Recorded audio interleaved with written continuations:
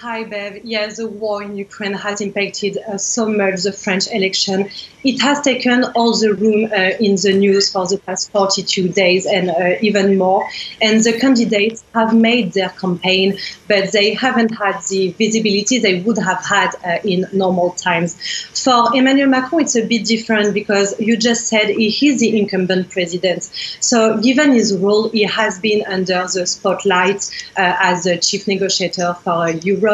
And with this position, he clearly left the other candidates in his tracks. So we could say that Emmanuel Macron has been a president because he needed to, but he is a candidate only when he can. So because of that, he hasn't had the opportunity to make his campaign, to make a proper campaign. But the question is, does he really need to? That's not for sure. Yeah, that is interesting. And he has, of course, the war has actually allowed him to look very statesmanlike on the world stage. He's not particularly popular in France.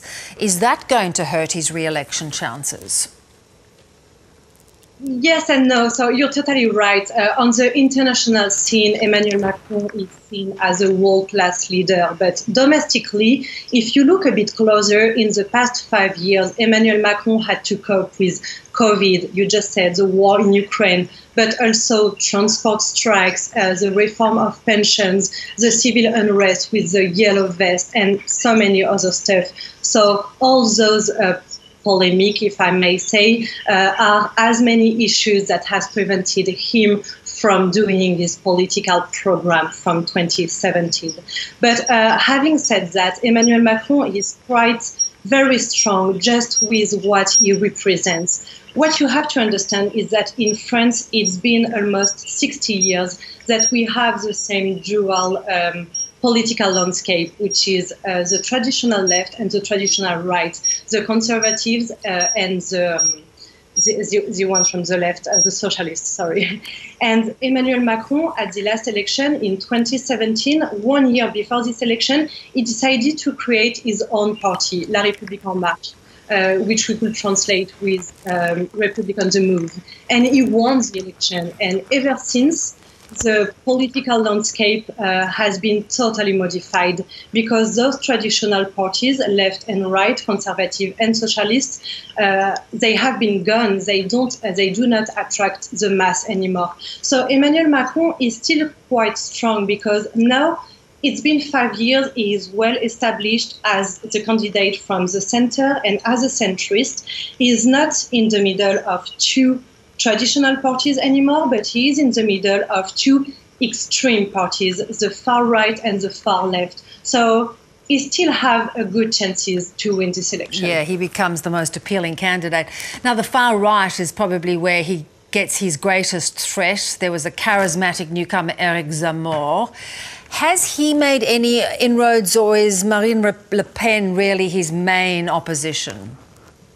So you're right, Bev. Eric Zemmour is a very charismatic man, and I know him personally. And what you can say is that the man knows how to make an appearance. But you have to understand that Eric Zemmour has no experience whatsoever in politics. He's a very well-known character in France because he has done all the TV show, radio show. He's been in all the studios for the past 30 years, but he has never been a candidate, and specifically not in a presidential election.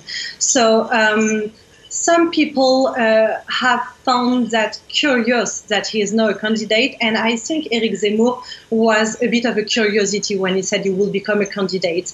And that's why the polls have shown at the beginning that he would be able to have maybe 15% of the votes. But now this number have kept decreasing and decreasing again because the curiosity has passed, and now I reckon that some voters are telling themselves that for quite the same ideas, it will be more viable to vote for Marine Le Pen. And as you said, the far right is more and more important in France for the past, I'd say, 20 years with the Le Pen family. At first, we had the father, Jean-Marie Le Pen, and then we had the daughter, Marine Le Pen. And Marine Le Pen, 2 elections ago, so it's been 10 years, she was on the first round already 18% of the vote. And then 5 years ago, she was 21% of the vote. And now this year, the far right will be 30% of the vote. But it's just because now it's not Marine Le Pen on her own, but there are two main characters, Marine Le Pen and Éric Zemmour. Yeah. So, of course, they will eventually eliminate one another. What can we expect? Who do you think will be left standing after Sunday's runoff? What we can say probably for sure is that on Sunday we won't have a new president elected with the majority in France. But it's likely to say that Emmanuel Macron will arrive first, and the polls show that Marine Le Pen should arrive second. And we will be heading in the same head-to-head that in 2017. Now the question mark is, will the left unite behind one man, and will the left unite behind Jean-Luc Mélenchon with the far left candidate? And if they do so, will that overturn the polls? So it could be Emmanuel Macron versus Marine Le Pen, but it also could be Emmanuel Macron versus Jean-Luc Mélenchon, even if it's a bit more unlikely.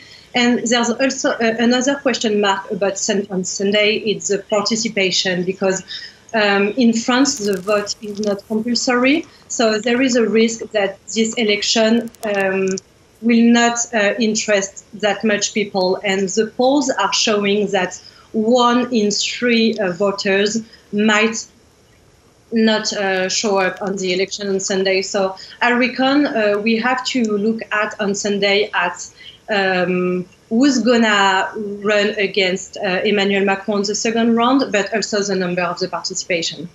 Marianne, really great to get that preview from you, and we look forward to talking to you again in Paris as you're heading off there very soon. Good to talk. Thanks so much.